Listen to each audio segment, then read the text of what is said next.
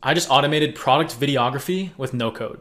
Okay, so all I have to do in this form submission is enter in a picture of a product, enter in the product name, the product description, and my email address. And we'll send this off and we'll see the workflow over here start to fire off. So after our image has been generated, we're uploading it to an API to get a public URL so we can feed that URL of the image into Runway to generate a professional video. So anyways, it just finished up. It ended up hitting this check 8 times, which indicates I should probably increase the wait time over here. But anyways, let's go look at our finished products. So we just got this new email. Here are the requested marketing materials for your toothpaste. So first let's look at the video because I think that's more exciting. So let me open up this link. Wow, we got a 10-second video. It's spinning, it's 3D, the lighting is changing.